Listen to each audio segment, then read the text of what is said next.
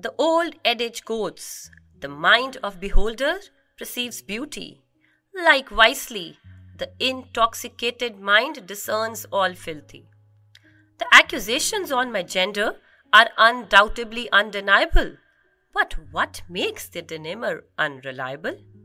Sexy hai bhai, kya maal hai, aankhein sekne do, is the normal vocabulary. Objectifying the women is what proves my masculinity. But my mind questions to me, why is this my identity? Why do I always have this sense of supremacy? When did all this actually start? Was it the day when eunuchs celebrated my birth and not my sister's? Or when my uncle always inquired my girlfriends during my kindergarten days? And talking about my girlfriends was so cool. The family tree of my EVS book said, father is the head of the family.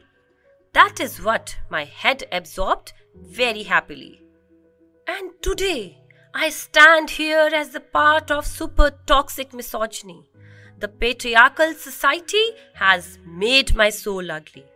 Objectifying the women is my birthright. Boys will be boys is what justifies my nasty deeds. Amazon, Netflix, Hotstar, internet, mobile phones, all adding to my already polluted mind. But when my sister, my cousin, my mother is talked about, I feel a total blowout. The society is grappled with vicious circle of patriarchy. No hearts are filled with empathy. The toxic slough is blowing us all. Only who has strong grip can live on. So, the oars have to navigate well. Don't teach your girls to behave well.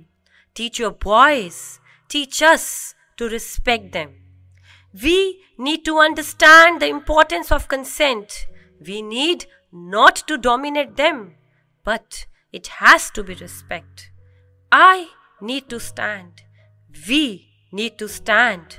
Let this so-called legacy must not pass. Let this so-called legacy must not pass.